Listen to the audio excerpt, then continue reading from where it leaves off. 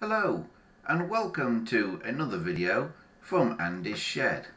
Today we're going to be taking a look at this telephone, which is an Australian 400 series phone, and more importantly we're going to be telling you some of the pitfalls to watch out for when you're buying telephones online. Now I buy a lot of old phones online, and most of the sellers that you buy them from fall into two categories. They are either people who know a bit about phones, maybe they are collectors and restorers, and are pretty good at describing what they've got.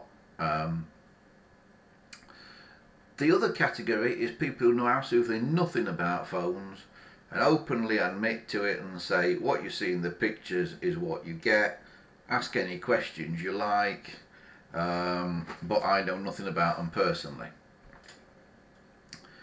Both those things are fine, but there is also out on eBay a small minority, but nonetheless still a significant number, of people out there who are scammers, trying to pass something off for something that it's not, and they either end up selling something direct to you, or they sell it to somebody else who then unknowingly sells it to you. So today I thought I'd show you this phone, because this is not all that it appears to be. It's an Australian 400 series phone. These came out in Australia in the late 1950s.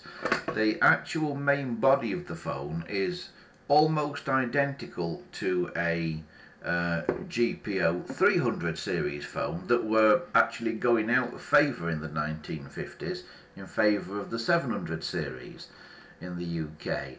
The only difference between this and the 300 series is there's no little drawer down here and no blanking plate for a drawer slot. But that's fine, a lot of 400s were like that. Also, the handset is different. This is what the GPO would call a handset number 1. It was used on the 700 prototype phones that weren't proceeded with. They gave way to the 706. And etc, etc. But this is the Bakelite handset, but slightly more modern design than on the 300 series in the UK. This is the right handset for an Australian 400 series though, so that's fine as well. What's not so fine is the dial. I can tell from the shape of the finger stop with this straight edge on it and the stop not being curved that this is a UK dial 21. Now, dial 21s were used in Australia, but as far as I know they were not used on 400 series phones. They were used on later plastic phones that they had. So there's something odd about this dial. It's got a GPO dial 21 fitted. Also, this finger wheel is not a standard wheel for a GPO dial 21. It's metal, it's gold in colour, it looks like it's probably brass, and they just didn't fit brass dials to brass finger wheels to dial 21s. Now what I think this finger wheel is a late addition to the dial, because I think these finger wheels were used on certain replica phones made in the, I believe, 1970s by a firm called Conversation Pieces, and I think they had these finger wheels made to make their replica phones look older, which was fine if you're making a replica and you're using some modernish bits on it. That's fine, but it's not a GPO spec finger wheel is what I'm saying, and the dial on this phone shouldn't be that kind of dial at all. So let's have a look underneath, see if that gives us any more clues. And indeed it does. underneath we've got marks PWM66 here. Well, PWM66 is likely the maker and the year it was made, 66.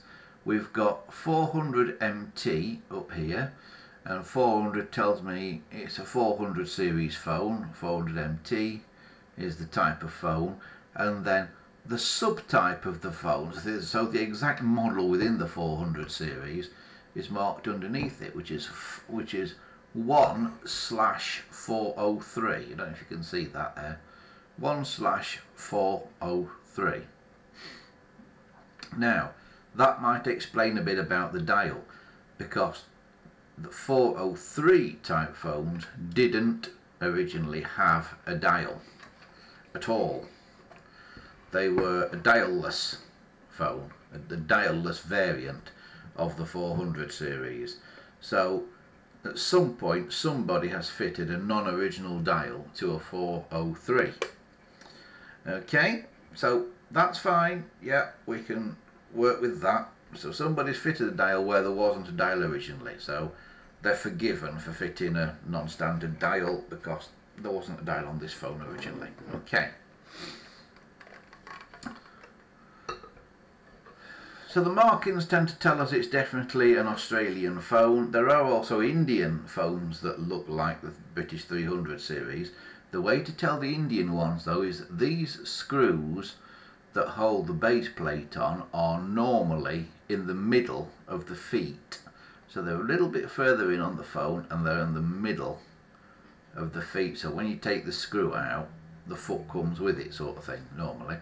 In this case, that doesn't happen though, so I'm pretty sure this is a genuine Australian phone. Now the Indian variants, all the technical stuff inside the phone, all the gubbins is fitted to the base plate normally. On the GPO 300 series it's fitted to a separate chassis, so when you take the base plate off, the separate chassis is still inside the phone. The Australian variant, the 400 series, which is a kind of cross between the GPO 300 series and the GPO 700 series. The 400 series in Australia, that can have either. It can have the internal chassis or it can have things fitted to the base plate. I can tell you because of all these screws and that in the base plate here, this is probably going to be one with the internals fitted to the base plate. So what we'll do now is we will take the base plate off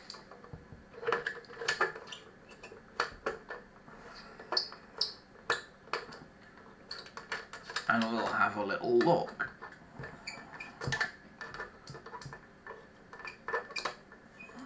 See what we've got inside.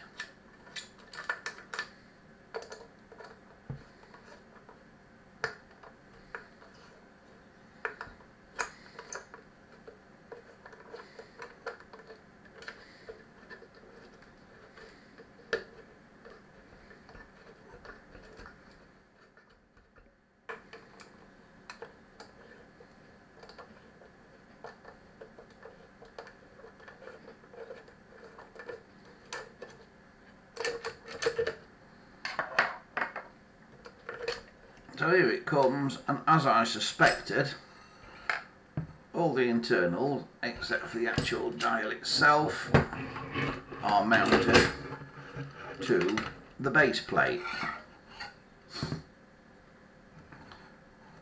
So, how's it looking? Well, it's not looking great, to be honest with you. It's all fine. It's all fine. It's all looks Australian.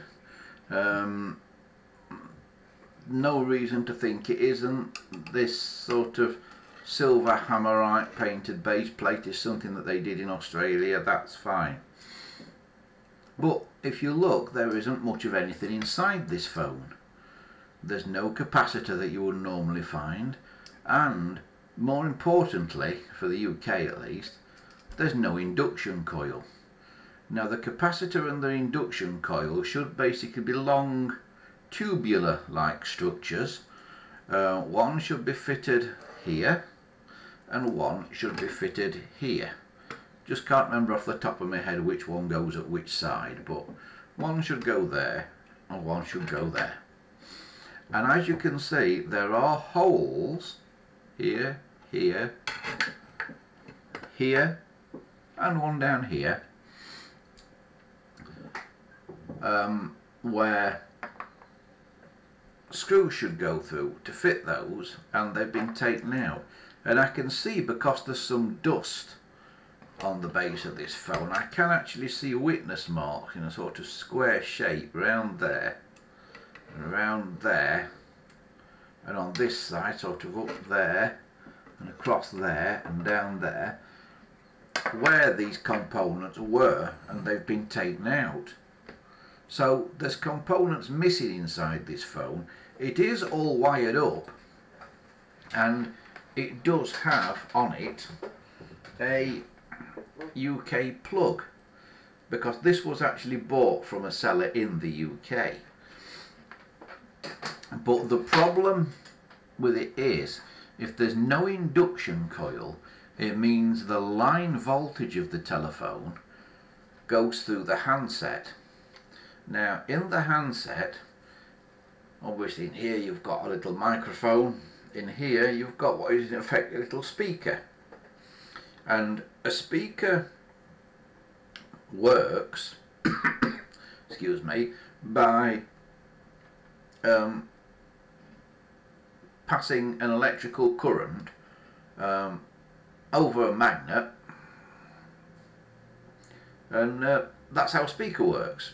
You know, if you've ever taken a stereo speaker apart in a home stereo system, you'll know there's a magnet in the back of it. Oh, the problem is, if line voltage is going through this, then if the line voltage is the wrong way around to how the magnet is polarized, it can demagnetize the magnet and so damage the speaker in the earpiece of your phone. And that's why they really do need a induction coil. Now it will work without the induction coil, and it will probably work for some considerable time, maybe a number of years, but over time it will damage the magnet that is in the little speaker in here.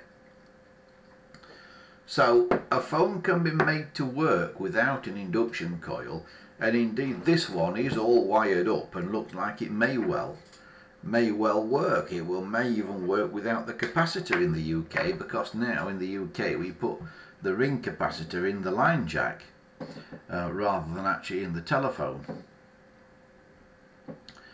So here's a phone that's been wired up but has had two fairly major components inside it removed. Now, whether the seller knew this was the case, or whether they were acting in good faith, they maybe bought it at an auction or something and knew nothing about it, we'll never know. But I just wanted to make this video to show you some of the pitfalls of buying stuff on sites like eBay or Etsy and things like that, and why you should never pay top dollar for anything on there unless you are absolutely sure you know everything about it. You have seen pictures, not just external pictures, but pictures of the internals as well. Get them to take the case off. Even the most ham-fisted person should be able to undo a few screws and take the top off a phone, show you the internal workings like I've done here. So I just wanted to make this video to make you aware of this problem, and it is a problem with Bakelite phones particularly, and particularly British Bakelite phones, that some people in the act of so-called restoring them have been removing the induction coils and wiring them without the induction coils.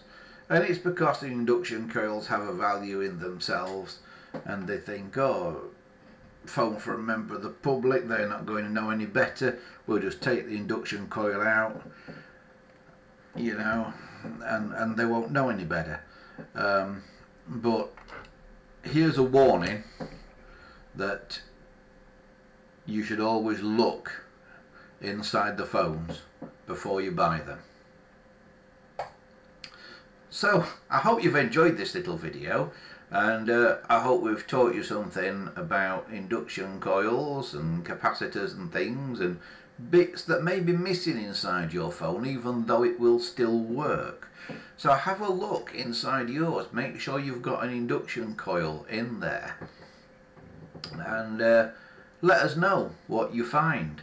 Remember, you can get in touch with us if you want to by visiting our website at andyshed.coldpress.net, and use the contact form you'll find on the website if you want to get in touch or you have any questions. You can also support us on Patreon if you like what you see here. Go to patreon.com/andyshed, and for just the equivalent of £1 a month, you can support us on there, get your name on the end credits of our videos, and it helps us basically make more content like this for you. So from me for now, thanks again for watching, and I'll see you soon. Bye for now.